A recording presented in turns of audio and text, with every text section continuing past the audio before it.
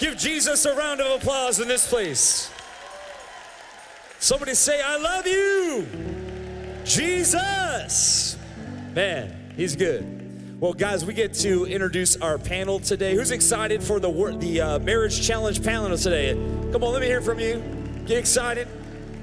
We're going to hear from some experts today, and I think our first couple here should be well known to us. That is our senior pastors, Pastor Marco and Pastor Liza Garcia. Would you welcome them? They have been married more than 33 years, and we're going to get to hear 32, 33, 33. So let's give them one more round of applause as they come. Come on now. We also have some people you just got to meet for the first time today, but that's Pastor Resty and Michelle Collins. Would you welcome the Collins? They have been married for 22 or 23 years. 23 years, man, amazing. We'll get to hear from them. And of course, another well-known couple to us, a dear friend of mine, Pastor Christian and Pastor Yesenia De La Rosa. Been married a little over 2 years, getting close to 3. We're getting there. So welcome our panel, guys. We're so excited everybody's here. Vanessa and I will be hosting today. What we're gonna do, guys, is we're gonna get some questions that you previously submitted, and we're also gonna get some questions from the audience today. So you'll see Pastor Armando and Ruben, two of our greatest servants, walking through, and if you have a question, you'll flag them down. We'll be able to give those to our panel in just a few minutes. But Pastor, this is an exciting season for us. I know everybody hopefully got a door hanger as you came in. It's got all these services coming up for Easter. But Pastor, tell us about Easter. Why is this such an amazing time of year for us? Great. How you guys doing? So glad to see you here.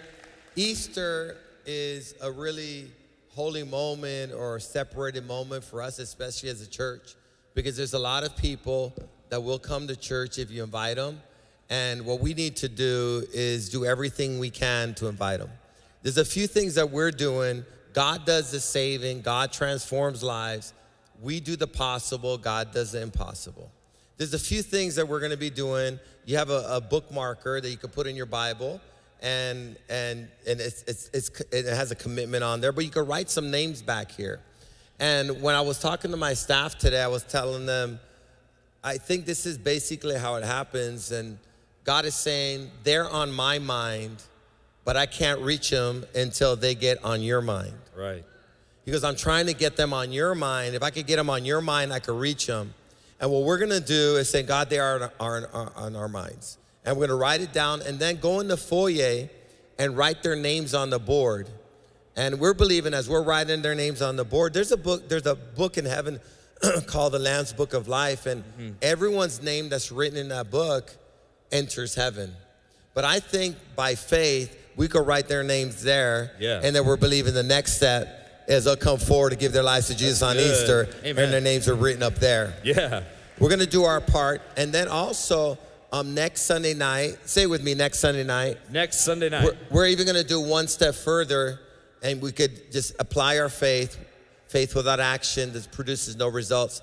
This is what we could do is bring a picture of your friends, your son, your daughter, your cousin, your uncle, whoever it is, bring a picture, and then we're gonna have a time in the service on Sunday night where you're gonna bring those pictures up to the front, and it's gonna be kind of like this. By faith, they're taking the walk to the altar. We're gonna do it a week earlier, and by faith, we're gonna bring them forward, and then we're gonna pray for them. How many believe that's a great idea? So we're gonna be doing that. Also, we're gonna do all we can, and then we'll let God do the rest. Yeah. These services, our Easter services are gonna be amazing. Good Friday, it's gonna start, and we have a presentation that's gonna go through the foyer. It's like you're immersed in the Passion Week. You're immersed in the crucifixion of Christ. And also, we're gonna have a service in here. You do not wanna miss it. I'm talking to the drama team, and they're saying, it's amazing. We should probably do it on Sunday as well.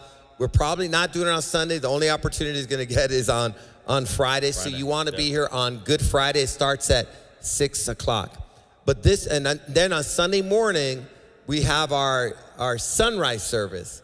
It's at 6 o'clock in the morning, 6 p.m. Friday, and 6 a.m. Sunday morning. This is what I do know. Our 6 a.m. sunrise service is the greatest service all year long. There's such a peace that's in that service you won't experience in any other service. We'll probably have around 1,500 people show up to that service and worship. This is what it starts in the dark, and while we're worshiping, we see the sun rise, then we get a word from God. It's like nothing you've ever experienced. You want to be there 6 a.m. Then we're going to have our 9 o'clock service, our 11 o'clock service, and our 1:30 Spanish service. And I'll conclude our Easter services or resurrection services. All I'm saying, let's celebrate and let's attend all of them that we can. And let's do this together, because this is a way to worship the Lord. How many believe we're worshiping the Lord together? So write their names out there, do your part. And also we're doing one more thing. We're bringing a resurrection offering as an act of worship to the Lord. But I would even say this is a time we're united, the Spirit of God is moving. Why not bring an offering by faith and ask God to resurrect something that you say, man, I need a miracle here. I'm believing for something supernatural to happen on the day we're celebrating your resurrection. So you could bring an offering by faith and also as an act of worship on this big day that we're celebrating the resurrection of our Lord and Savior, Jesus Christ. Awesome. Love you guys. Pastor, I know you said on Saturday, this Saturday, we're going to come together as a church and we're going to go out. And you were saying there's kind of cool things happening on that Saturday. You were talking about just some churches that were coming together at that time. Yeah, so we're gonna meet here next Saturday, and there's a huge outreach in California that I didn't know about, but I found out this week. And they're renting 10 stadiums, and they're believing, and they're going to have 10 different areas that they're hidden.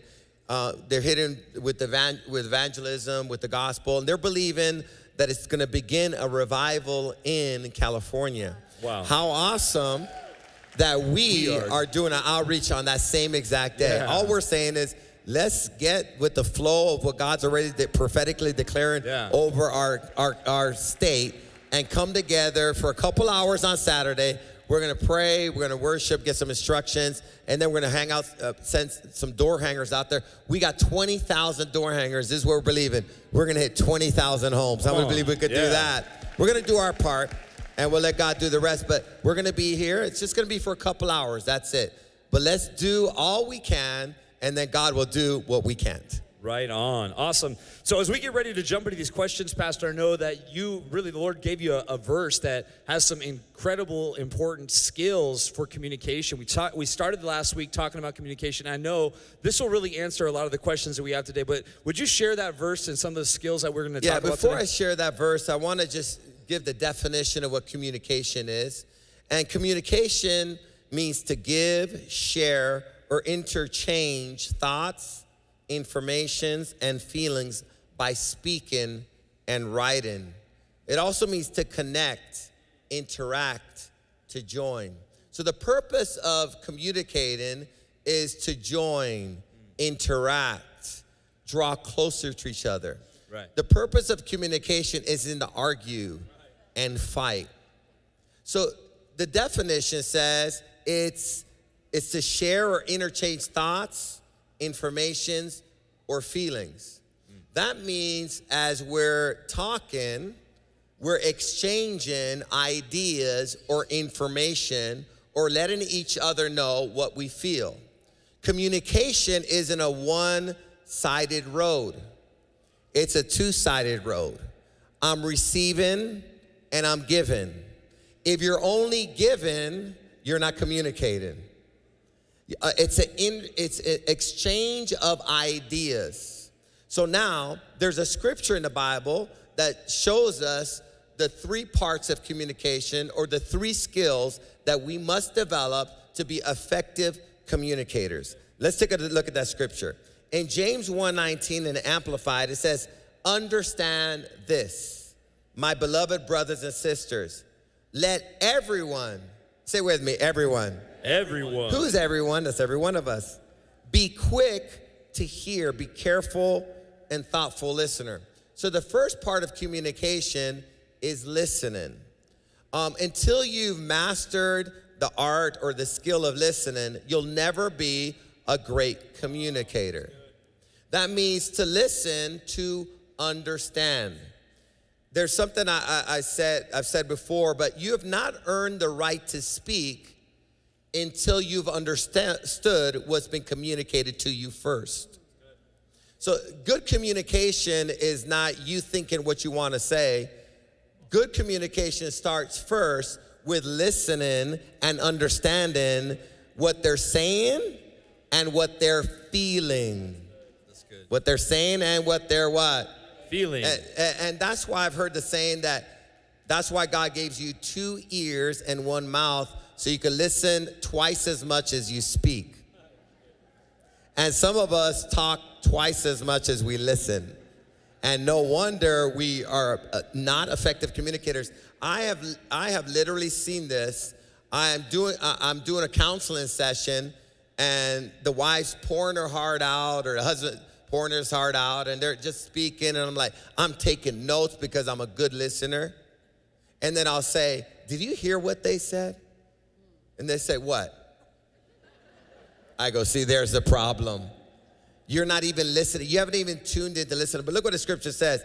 And it says, slow to speak. This is the second part of communication. The first part is listening.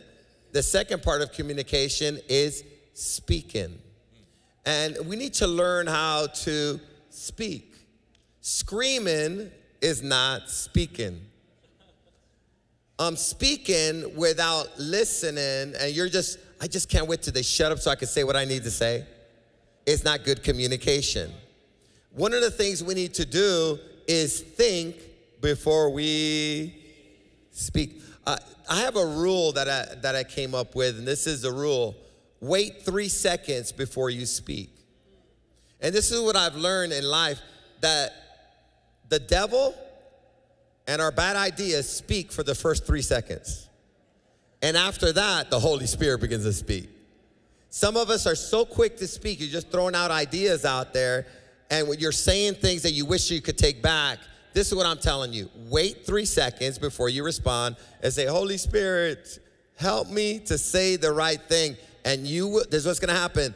Don't be surprised. God's gonna begin to tell you, this is how you should say it.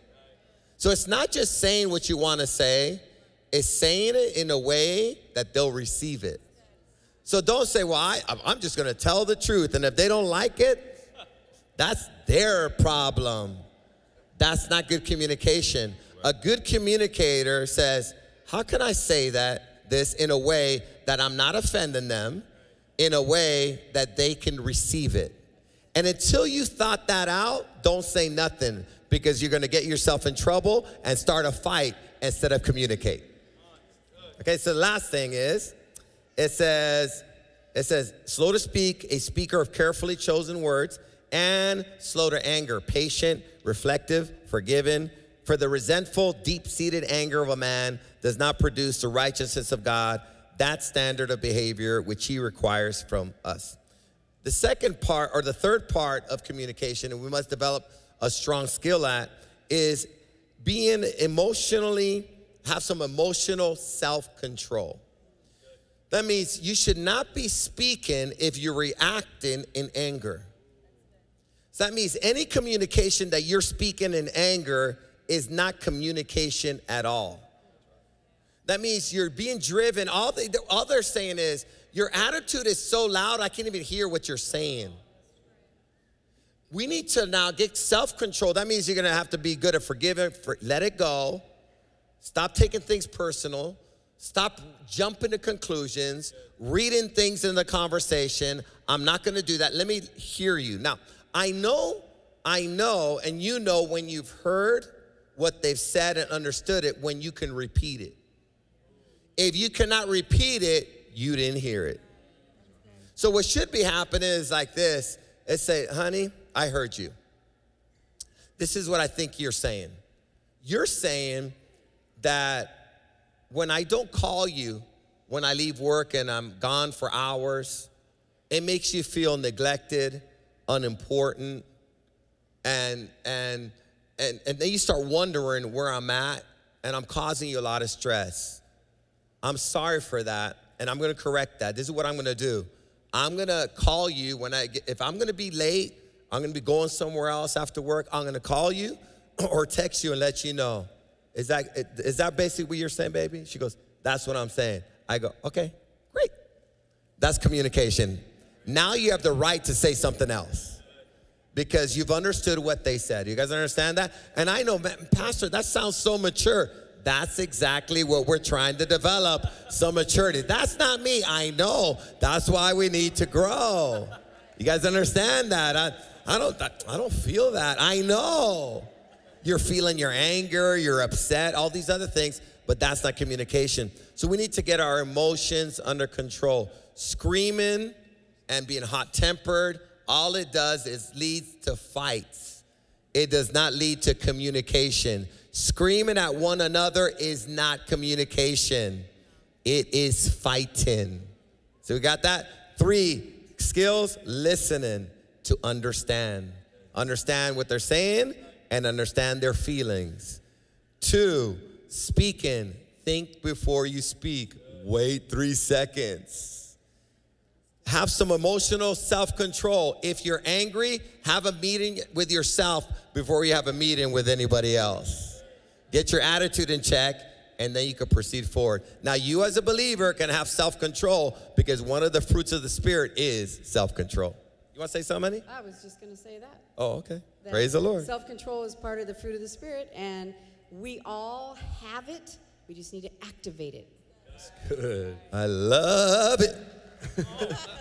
Awesome. Well, let's get ready to jump into the question. You guys ready for these questions? All right. How about the audience? Are you guys ready for some questions? All right. All right. These questions came from you. So we're going to start off with this question. How do you forgive your partner after an argument? So I know you were touching a little bit on not being led by emotions, but this is how do you forgive your partner after an argument? You know, one of the things is you have to really recognize that there's a problem, there's an issue, right? A lot of times what we do is we have an argument, we have a problem, we have an issue, and then we just try to move on from there. So both parties really need to understand that we have a problem, and in the moment, there needs to be healing, and healing, there's something that doctors do when they have bedside manner. So when a doctor comes to you and he's trying to give you a diagnosis or he's trying to give you a prognosis or whatever he's doing, he comes quietly. He comes humbly. He comes to you in a way that is not offensive, and he also comes in a way whereby, as Pastor Marco was just talking about, you can be heard and receive him. And so forgiveness is a place where you have to turn your heart posture and trust God in the moment that I'm not going to be slapped in the face or I'm not going to be turned back from trying to forgive somebody. How many of you know it's really hard to forgive? Yeah. Come on, if we're honest in the building, it's difficult to forgive somebody that's done you wrong. Right. But when you look at Jesus, who is the author and the finisher of your faith, it no longer becomes hard because he gives you what you need in your heart to be able to connect with their issue. And then he takes that to the place where now you can join your heart with your mind so you can wait on the manifestation. In other words, I may not see it yet, but my heart is ready for it, if that makes sense. That's good. Okay. Well, how do you forgive after an argument? I would also say too, maybe I want to address something before that, and I want to address how it got to that point, because sometimes in a relationship, some of the things that happen is like, how come we're always arguing? Right? Always arguing. Everything turns into an argument. And one thing we've spoken about in our premarital counseling, which we did with Pastor Marco and Pastor Liza, and they're amazing, but they told us that unmet expectations are planned disappointments. This is what I mean by that. Anytime there isn't this communication happening and we're not verbalizing or communicating in a good manner, as Pastor Rusty was saying, to one another, we don't know the expectations we have for each other. So when those moments arise where an argument's about to flare up, that's actually that's because we didn't do the homework of communication in the front end.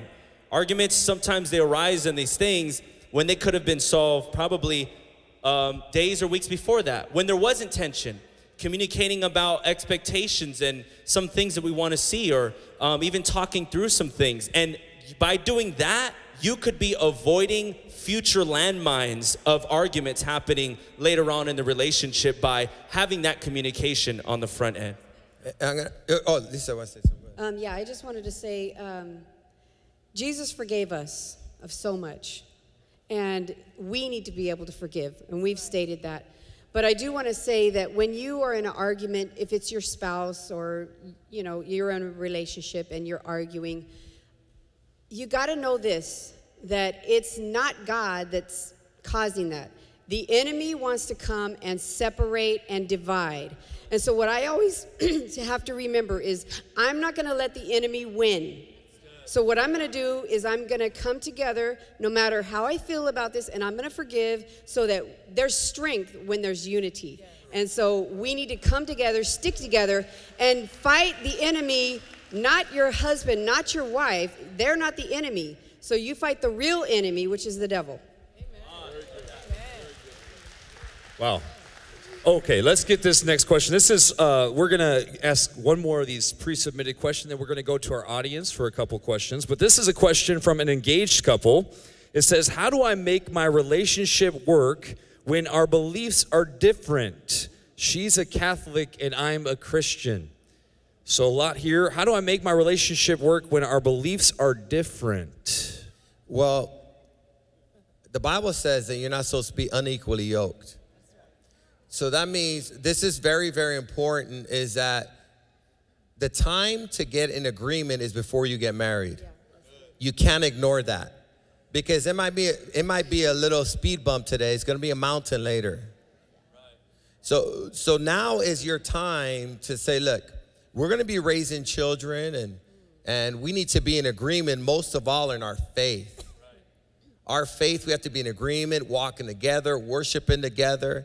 And if we cannot get on the same page on this, understand this, if you cannot get on the same page of your faith, in your faith, you do not proceed forward in your marriage. So these are things you gotta solve early. You're negotiating in the fiance, boyfriend, girlfriend stage. When you get married, this is how you should get married, with 100% confidence, saying something like this: if he never changes, if she never changes, I'm good. Nothing has to change. I'm marrying you for who you are, not for your potential. So your faith is a big deal because it's your relationship with God. So don't ignore your faith. Are you saying there's something wrong with a Catholic? Are you saying something wrong with a Christian? I'm not saying either way. If you're a Catholic, marry a Catholic. If you're a Christian, marry a Christian.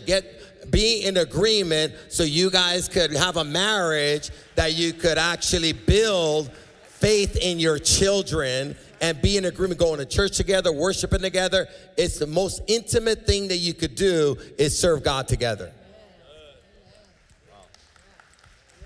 Anybody else want to go on that one? That was a pretty thorough answer, I think. So let's go to our audience. I see Pastor Armando here. Hey, good morning, guys. All right. I'm sitting here with Ty. She's been here at the church 7 years. She has 5 kids. Ty, what's your question?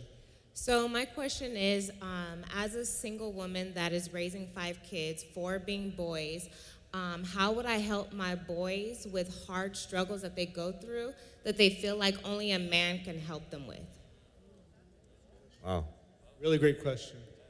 Well, number one, I think what's most important is you have the proper perspective by asking the question, because a mother can't be a father. And so when you understand that particular point, you're like light years ahead of everybody. And so one of the things that's important is that you find counsel yourself to find out what it is that your sons need. And there are some things that you can give them, and then there are some things that you just can't give them. So when that happens, being a part of a community like this and being a part of a church like the Way World Outreach, how many brothers do I have out there? Okay. So now there were a bunch of hands that were lifted up that could potentially be surrogate fathers for your son. You don't have to worry about doing it all yourself, trying to be the daddy, trying to be the mommy, trying to be everything. The only thing you really need to do is bring them to the house of God that has the ability to be able to surround you, first of all, with your mindset, so that your mind is not, because I've seen this a lot, where mothers try to become fathers and the boys run. And so being able to surround them with a community of believers just like this that can tap in to be able to talk to them, bring them to youth group, and being able to share with them who their heavenly Father is. That is bigger than them being a part of somebody who was a deadbeat that left them and said, you're not valuable, because Jesus sees them as more valuable than any man could ever see in his life. Wow. Can I touch on that just from your son's perspective?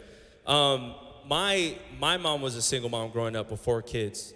My mom dealt with, she tried her best being a mom, but even she dealt with addiction, alcoholic abuse. We live in bad neighborhoods in LA. And growing up as a young boy, really all I wanted was a dad. That's all I wanted. So at that time, I didn't know who to look to, but I was looking to somebody. So your boys are looking at some man right now, some man figure as their father, as their model. For me as a young kid, I thought it was gonna be this gang member. They always hang around our house. I was looking at these guys, and then it was this. But there came a time where my mom and my aunt, they brought me in, and they brought me to this church. So I was 13 or 14 years old. I was angry inside. I didn't know why. I dealt with so much rejection inside. I didn't know why. But when I came to this church, my parents and my family, they finally came to this point where you have no choice now. You're gonna go to church. You're gonna go to the youth group. I don't wanna go, I wanna sit with you. I receive more from the adults. No, you're going to the youth group. They would tell me these things. You're gonna get involved. So the best thing my mom did for me is she didn't give me a choice, but to have the right role model as a father. That was this man right here. He poured into me. He saw the potential I had in me. But it was other pastors and leaders at the time, my youth pastors at the time, and my discipleship group leaders at the time. What she did is she pointed me in the right direction so I could model myself after the right people, which is a man of God. That's the right person you want to model your kids after. That's the best thing you can do. You want to say something? I just want to say too that alongside with both of those are very practical ways. Keeping God's word the center, that God is our authority, no matter what I say, no matter what. God, the Bible, is the authority that they need in their lives as well. Well, that is 100% right. Is God's word says, I'm the father to the fatherless. So the greatest thing that you could do is worship your father and point them to your father. And they say, he's our father. He's our provider. He's our example. We live for him and we don't compromise. This is how we live. And boys, they need some absolute authority. And you put the authority of God in your life, because when they see compromise, they're gonna start wavering. So as a mama with boys like you got, there is no room for deviation. You say, we serve God, and what he says goes in our lives. And when they get that kind of conviction, it's all over. Because that's what happened with me, because I didn't have a spiritual father in our home. But my mom told me, remember, you're a man of God. You belong to God, and you have a calling on your life. And I'm preparing you to do great things. And let's read the word of God together. And we never miss church. We're always in the word. And it built some manliness in me and authority in me that she transferred from the Father in heaven. Not from you, but from the Father in heaven. Wow.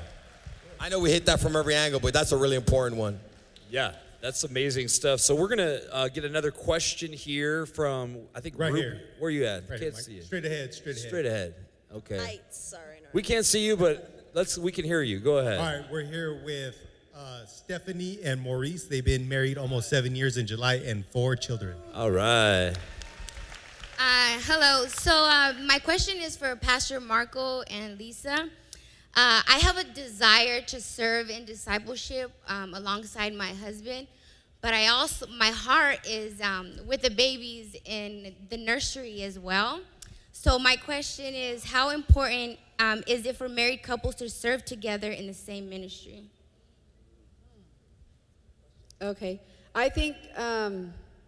it's not necessarily that you have to serve in the same exact ministry together. If that happens, I think that's great. But as long as you're serving in ministry, and I always say that you're going to be most effective in the thing that you enjoy or the thing that you like to do. You're going to be most effective in that area. The other thing is that you guys are a couple, you're a team, so that means there should be discussion, and then you come to a conclusion, and then you agree, and you proceed forward. Yeah, that's good. So the most important thing, remember this, is your agreement. Yeah. So if you talk to Maurice and he says, you know, honey, go ahead and serve in children's ministry, but can you maybe help me on once a month on the ministry, then you do that. Because there is a way for you to help them both. Because your husband, what he wants is support. I don't want to feel like I'm doing this all alone. And I'll tell you, when Liza supports me in anything that I do, it's like a breath of, I don't know, a breath of fresh air. That's a nice saying. But it feels like this. I've told her this, when she comes into a room and I'm doing ministry, it feels like the sunshine just came in and it gives me goosebumps. The wind beneath your wings. No, it's sunshine, baby. That's romantic. Now you're adding too much. That's good. Wow. Another saying. No, but what I would do, first agreement, and then see if there's a way to do both, because you have a call for those children, and that's a passion. And as a husband, he's going to support your passion because you're going to be super effective there. But don't ignore the help and the support that you could give your husband. And it might not be the full-time support. You might be going more. You might be 80% over here and the children 20%. But that 20% to him will mean the world, because he feels like he's fighting every demon in hell. And when you come in, it's like sunshine. On a cloudy day. Wow. We got the doo-wops going out here. Nice, awesome. Anybody else want to comment on that? All right, well, let's go to a question from a single. This is a question from a single. Babe, do you want to give us this question? Yeah, of course. This is going to be, I'm going to go to Pastor Michelle. All right. What advice can you give those who are in their singleness right now? When you are in your season, your exciting season of singleness, you are supposed to be serving.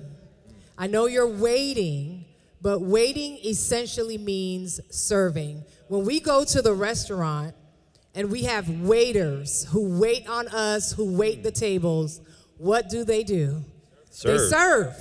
And so you need to be focused on serving your God, your Savior. And it's the best season of your life because you don't have to worry about anybody else.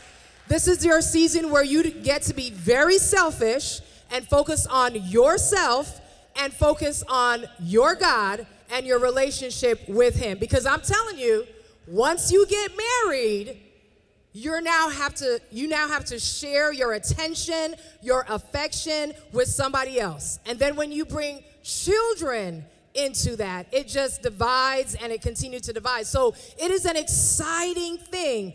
If you are in a season of singleness, this is your season to serve. We should be seeing you more than anybody else, working in the ministry. Where can you put your hands? The Bible says whatever you put your hands to, do it as unto the Lord, because you have the time to do that. You should also be working on personal development. You should also be advancing yourself. If that is education, you should be learning how to cook. You should make sure that you have organizational skills, how to clean. These are all the things. Do you see how busy you need to be in your singleness? These are all the things that you should be working on when you are single. You also want to make your spiritual life a priority.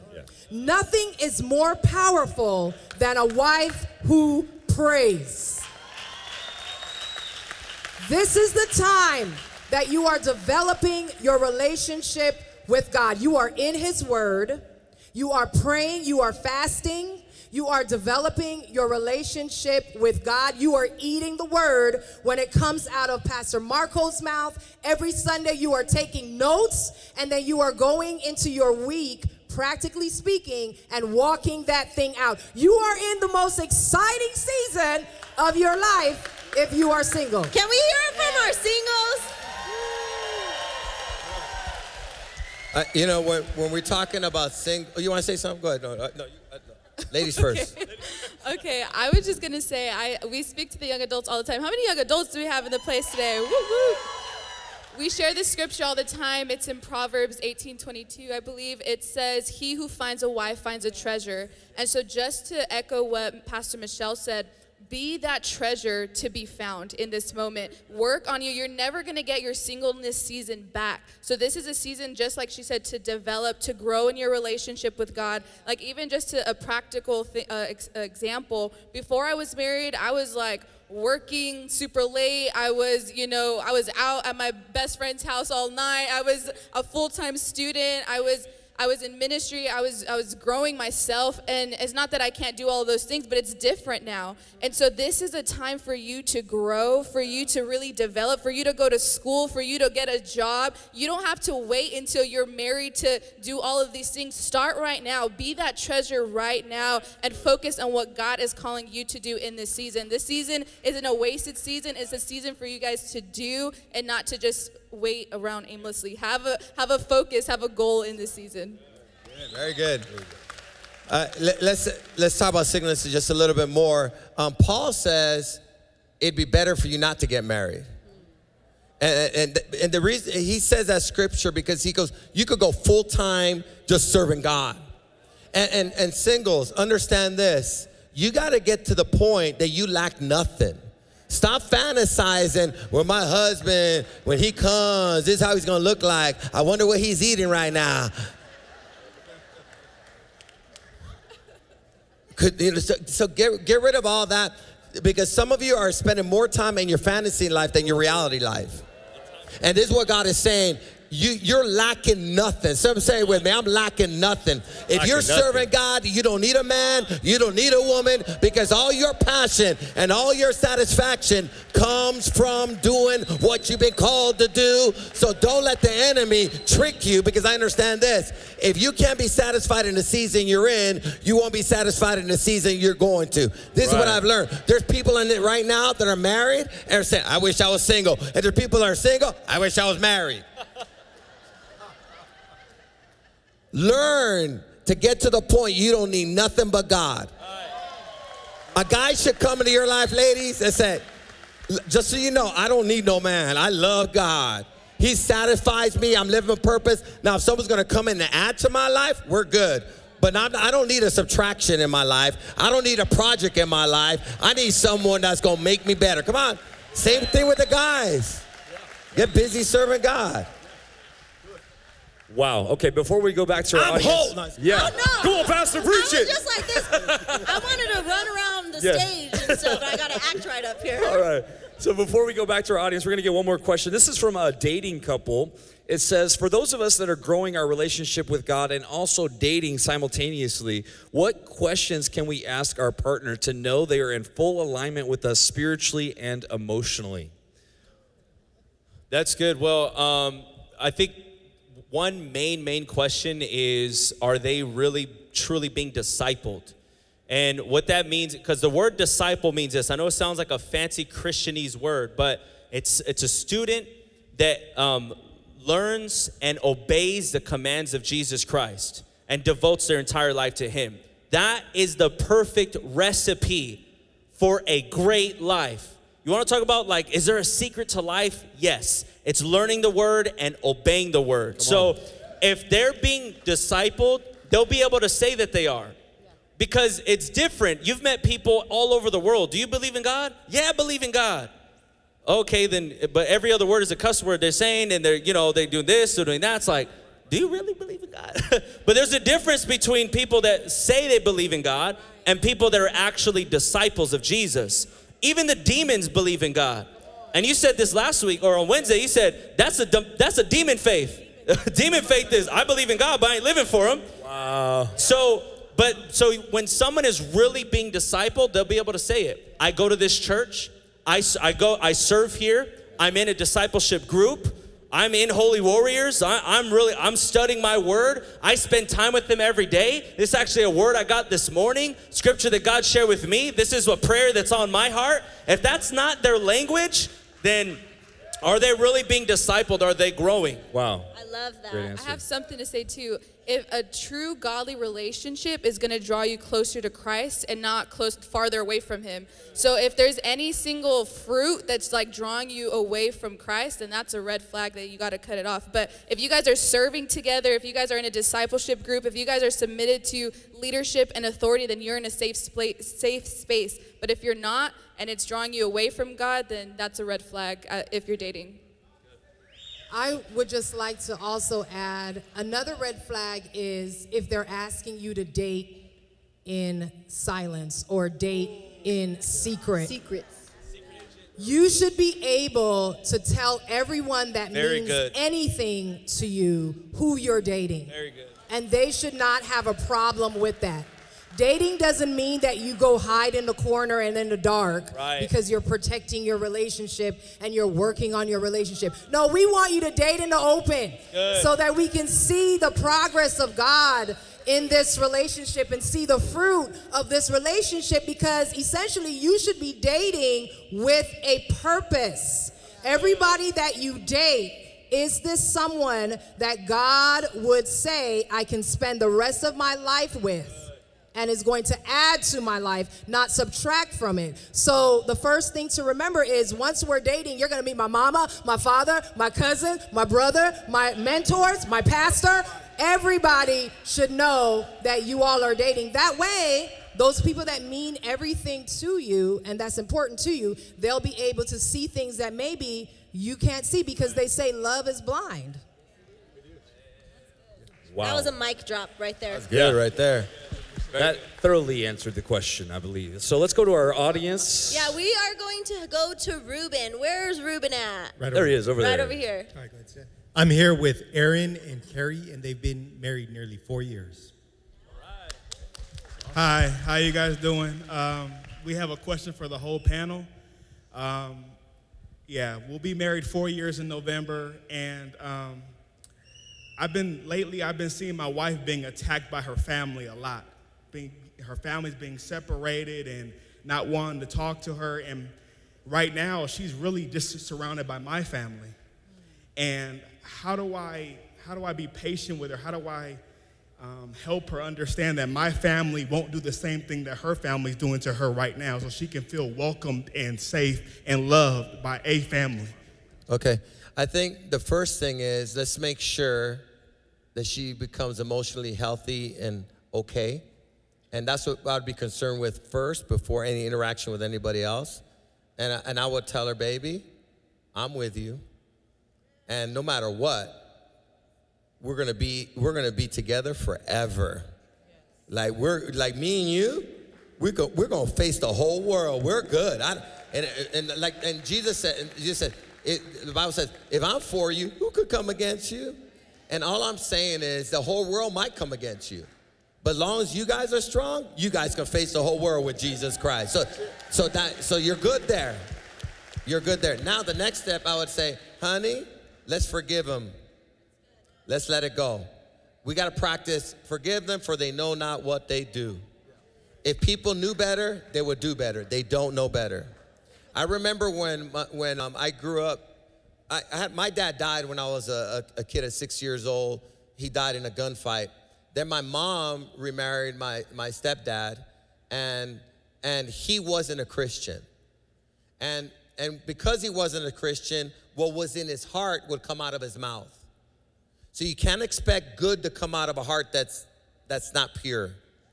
So a lot of that, you were expecting things from people that they can't give us because they need a new heart. The only Jesus can give them. You understand that, right? So they're going to give it to you. They're going to give it to you and say, oh, okay, I see what's in their heart. So my dad at the beginning was very negative about me. He never encouraged me. I was a good student in school. I was living for God. And he never one time told me, I'm proud of you. You're doing really good. He would say sometimes the opposite. And Robert, my brother, which is my stepbrother, he would like get away with stuff. I'd get a whipping for just looking funny. And I'd get a whipping sometimes in front of my friends, you know, from school. And it was a lot of that. And you're never going to amount to nothing. It was just a lot of that. So my mom told me, she goes, Marco, first of all, he's not a Christian. So your responsibility is to show him the love of God, forgive him because he doesn't know what he's doing. And I know he's older than you, but you're the example.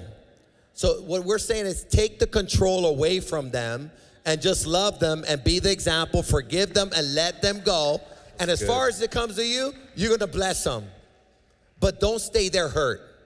Because as long as you stay hurt, they're controlling your emotions, and then they're messing up your marriage. And they're messing up your future relationships because you think everybody's gonna be like them. God says, get rid of that. That's them, forgive them, bless them. On Mother's Day, send your mama something nice and give her some chocolate candy from C's. Just bless them, act like they didn't do nothing.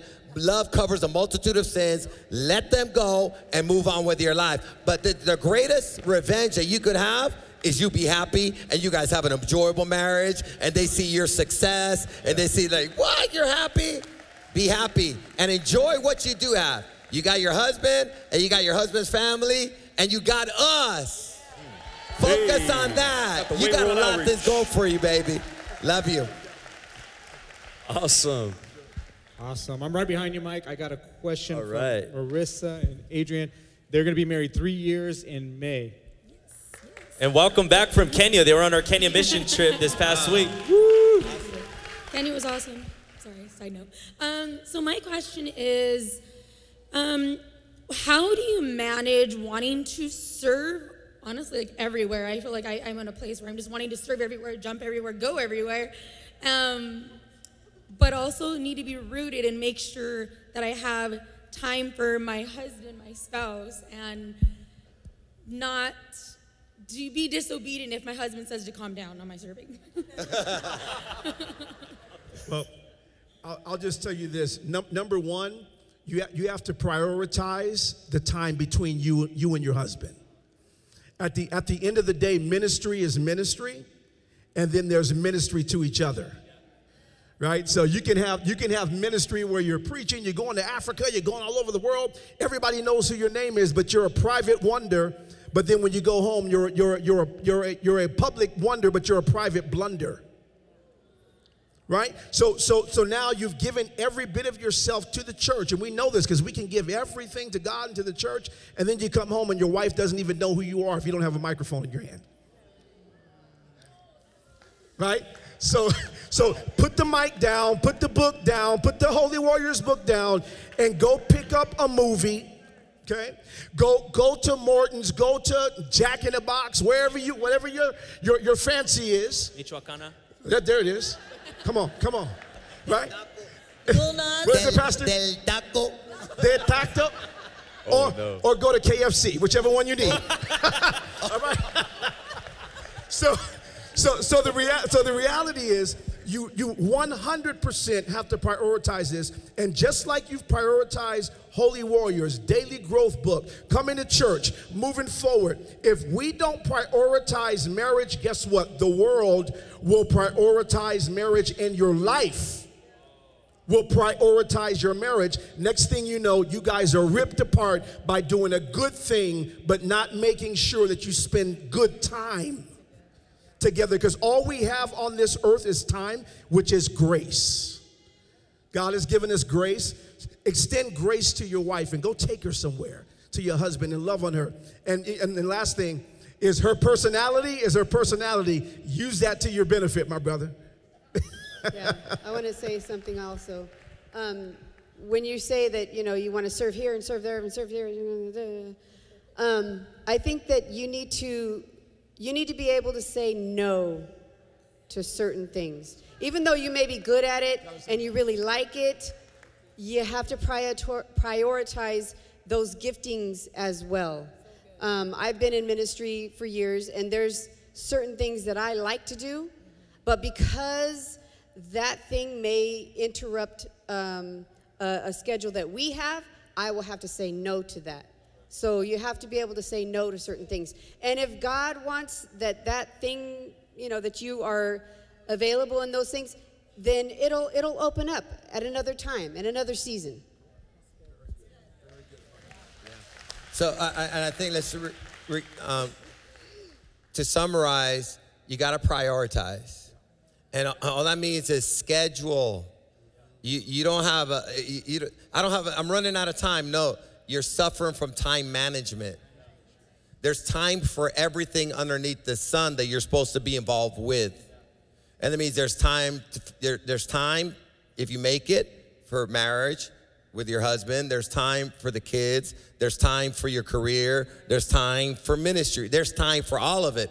But there's a problem when you have a time management issue and you don't start telling your time what you're gonna do. Your time tells you what's gonna do, and you're just reacting all over the place. So there's time for everything. Prioritize it. Like me and Liza, we used to have a Monday night date night. We have a Monday whole day date day.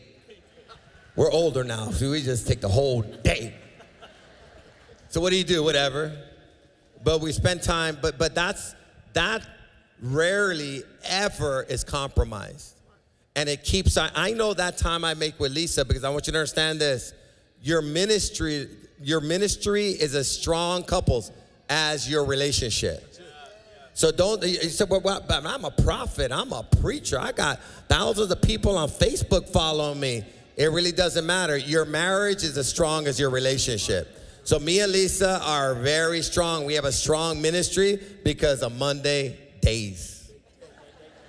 Right? And we day. And we don't compromise that day. It's me and Liza time. It's not me and children time. It's me and Liza time. The kids, can I go with you? No. It's just us. And that day lets me have freedom to do whatever I want to do in ministry. She doesn't bug me because she's whole, she's complete. We spend time together. She knows that she's a priority. Now I'm free to do whatever I want to do, or God wants me to do. We do have an opportunity. According to Scripture. There you go. According to Scripture. Let's clarify. We do have an opportunity for every married couple to get involved. We have an intense marriage advance coming up in October, Pastor Marco. First week in October, so you can start scheduling, just like Pastor Marco said. Scheduling, prioritize. October, first week in October, marriage advance. Awesome. Thank you, guys. That was a good plug. That was sneaky, but that was good. Thank you. That was a good plug. You can find the info on the app. Is that right? On our app. That's correct. Or you can come out to the foyer and talk to some of our marriage team out there as well. Thank you, guys. God bless. Awesome. How many of you enjoyed this panel? How many got something out of it? Come on, let's give a round of applause to our pastors and just thank God for the wisdom. So we're going to turn this over to Pastor Christian. Of course, we've got some incredible wisdom, some knowledge, some advice that will change your life. But there's one thing that will change your life more than anything. And this is the most important moment of our service. Christian, if you would. Amen. Man, hasn't this whole marriage challenge just been so incredibly helpful in our relationships? Can we give Pastor Marco and the whole panel and the staff and everyone that's put any effort into this, thank you so much. Before anyone else leaves today, we'll just quickly review. There's so much that we've learned. We've learned how to communicate. We've learned how to forgive one another. We've learned even about commitment, how to be committed. But all of these things are just good advice when it's done without Jesus. When we have Jesus in our heart, He's a foundation of all of it. Jesus is the power. Jesus is the strength. Jesus is everything we need to follow through on everything we've learned. There's no power or life in any of it without Him. Otherwise, it's just some advice. It's just head knowledge. And I want to say this today, that what Jesus is offering you today is something greater than any advice you can get anywhere in the world. And that's a relationship with Him. Jesus is offering you today forgiveness of your sin, a new start, a new beginning. Some of us feel like we've gone so far off course, that there's no hope for us. I have good news for you. Jesus made a way. Jesus made a way for you to be whole, to be healed, for your relationships, to have life. He's made a way. The truth is this: we've all sinned. We've all fallen short. We've all made mistakes. I don't have to know you personally to know this, that you've sinned just like me. Everyone on this stage, we've sinned. The Bible says that the wages of our sin is death, which means this: because we've sinned, we separate ourselves from God. And not just separated for a moment, but separated for eternity. And and this is the even worse news. The worst news is that there's no amount of good that we can do to try and make up for even one sin. We can try and go out and be a good person, do good deeds, come to church every week, but all the good things we do will not make up for the sin that we've committed. So where is the hope in this? The hope is that God loves you so much that he sent his son, Jesus Christ, to pay for the sin that you and I have committed. It was our sin that put him on the cross. It was our sin that nailed him. It was our sin that put him there, but Jesus willingly gave up his life so that you can have a brand new start. So that now you don't have to go out and try and be a good person and come back. We could just put our faith in Jesus Christ, repent of our sins, which means turn around from the way we've been living and turn to God today, and you can be forgiven. You can have eternal life. You can have a brand new start. This is the love of Jesus Christ. He's offering you forgiveness. He's offering you a new start today. So I want to ask you this. If today you're saying, I need forgiveness of my sin. I need to be healed from my old ways. I need to repent. I need to turn around, and I want to give my life to Jesus. And I want to know that if I were to die today, I wouldn't be separated from God for eternity, but I would be with him forever in heaven. If you're unsure of that and you want to know for sure that you have Jesus as your Lord, then when I count to 3, I want you to raise your hand. You're saying, I want forgiveness of my sin. I want eternal life. When I count to 3, 1, 2, 3, hands all over this room. You're saying, that's me. I want to give my life to Jesus. I see you. I want to give my heart to Jesus. I see you right here. I see you over there. 4, that's 5. Anybody else? You're saying, that's me. That's 6. I see you. Anybody else? You're saying, that's me. Keep your hand up. Keep your hand up. You're saying, I want to give my life to Jesus. I want to be forgiven of my sin. I want a brand new start. I see you in the back row there. Anybody else? You're saying, that's me. Anybody else? That's me. Hey, this is what I want to do. If you raise your hand right now, I want you to do one more bold thing. Could you stand to your feet right where you are? And we want to clap and we want to applaud you. And we want to say congratulations. Come on, let's clap for those that raise their hand, church. Let's clap, let's clap, let's get excited. Let's all stand to our feet right now in this moment. And if you raise your hand and you're saying, I want to give my life to Jesus, or maybe you didn't raise your hand, what I want you to do is come out of your seat and make your way up here to the front. And we have a prayer team that's up here. They're going to pray with you, and they're going to congratulate you. Come on, church. If you raise your hand today, come on forward. We're going to congratulate you right now. And let's clap for all those that came forward today. Come on, this is where we get excited, church. These are souls getting saved right now. Lives being transformed right now in this moment. Yes. Come on, awesome.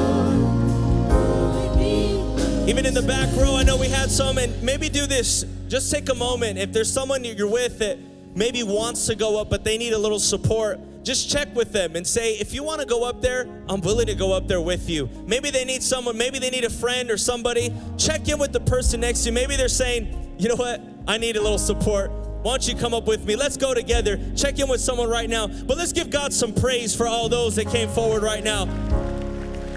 I want to remind you, tonight we have our 6 p.m. This is our mass wedding. Around 20 couples have made a decision and a commitment to get married and to do things right before the Lord, and they're going to be up here on the stage. Let's come and support these new couples that are going to be getting married.